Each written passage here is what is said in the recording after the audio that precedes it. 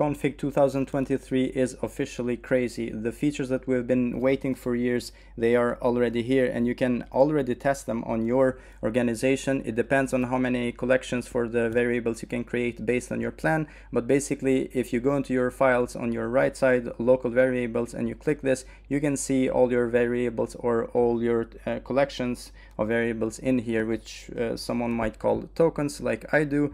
And basically how you can use those is, for example, if you create a section, let's just name this into light mode, and that is going to make a lot of sense later. Let's get maybe a frame in here and add some border radius to probably 20 pixels. We can create that into a variable. Let's call this base radius. And from now on, we can share that variable in between all the components. And let's maybe use some other background. If you click on the plus here, you can create a new one, or I didn't select anything yet, but let's just do some light, very light teal, and call this base background. And it is set. Maybe add some text, hello world. That text can have, again, a new variable, maybe base text.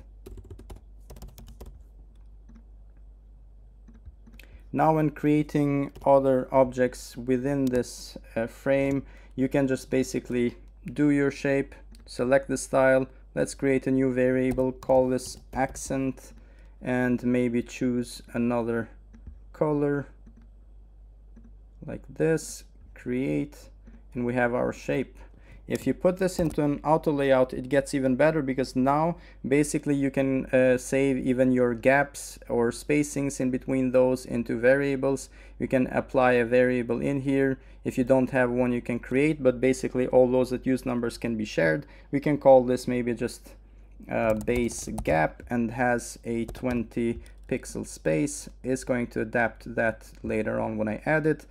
We can create a new variable and call this maybe inline padding, which has 10 pixels. You can do the same for the vertical or block padding variable. Let's keep that into 10 as well. Now when I select that object and just duplicate, you can see that the gap is, of course, as the one that I specified on the variable, but the best feature that we've been waiting for years is finally here. The lives are saved. We're gonna be able just to do components on a whole another level by just selecting your wrap button. And now when you resize that component, you can see that that is wrapping. But let's add this also into an auto layout, and we can even use now some base, or just, yeah, let's use base gap. You can share those paddings or whatever you want. You can use pretty much anything like that, but maybe we want some more in here to just make it look a bit better.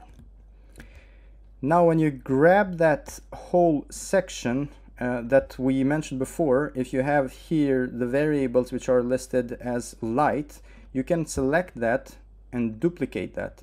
When you duplicate that, you can name it into dark mode. Let's change maybe the background into something yellowish, and this accent maybe into something blue. Also, you can change the numbers, so we can maybe change the gap into 40 pixels, inline padding to 80 pixels or something ridiculous, just so we see the change. Whenever you select now the section and you duplicate that, you can change the whole variable set by clicking the change variable mode on your right sidebar, and I have those saved as dark mode, and you can see the difference and what is happening there, which basically I have some ridiculous padding here. Okay, this is wrong. You can go to your local variables and you can change that from 80 to 20 maybe, and you can see how everything is adapting. Let's change this back to 20, and just amazing to be able to do this. And whenever you grab your component, you try to drag that into the other section, you can see how instantly all the variables get updated. And then another very important aspect of this is the developer mode. Whenever you click on this button on top right, then you can mark a section as ready for development. If you copy the dev link, you can go to your browser and open that or share with a developer like myself, and basically you can just click anywhere on the component, inspect that. If it's using a variable, you can see that in here, and it will have a fallback for each one of those, which is just completely different and amazing to be able to do.